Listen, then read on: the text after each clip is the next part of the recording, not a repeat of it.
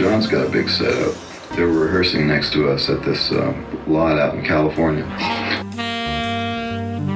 But I remember Elton was rehearsing while we were fixing the lights in our place. It was quite entertaining. I walked in there one day. We'd been rehearsing there next door to each other for about a week, and I finally walked in one day to see what their setup was like. And looked in, and he got panic-stricken. I didn't know what happened. You know, they told me about it afterwards. And he was on stage playing, and I just looked in for a minute, you know, and turned my head around about 3 times and walked out. And during that time, he had made a mistake because he saw me out there and he was nervous.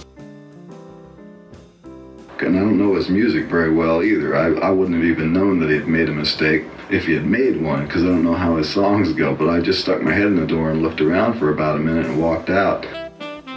Because he'd been wanting to come over and see our setup all weekend and didn't have the nerve to walk in and do it. But since I don't know anything about his music, I couldn't tell that he made a mistake, you know. And it was only revealed to me later by their road manager that he got tense.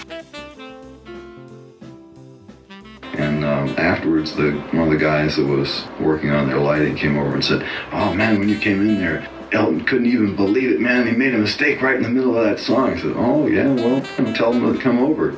You know, because we were rehearsing next door too. And he never did come over to say hello to us. You know, but it's tough, you know. You don't know anything about his music? You mean you never listened to his albums? No, I don't. Well, there's a couple of his songs that I've heard performed by other people that I like. You know, there's a lot of bar bands in the South that at one time were all playing Benny and the Jets, which I thought sounded much better in the bar than it did on the record, but it's a good song.